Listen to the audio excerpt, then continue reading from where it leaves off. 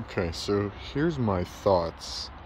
I took your idea of reading the pinout of all of these, and what I've determined was I printed out this schematic. So we have voltage, power supply, peripherals, engine, vehicle, and ignition.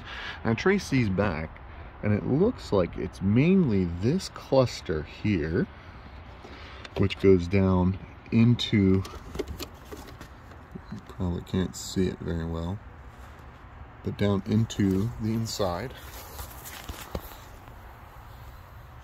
here. Now what I'm thinking is there's also a bunch of this that's running to the chassis. If I can just isolate which one of these are required, and I have the printout here, I can try to make it start. I don't know. Rewire the EWS.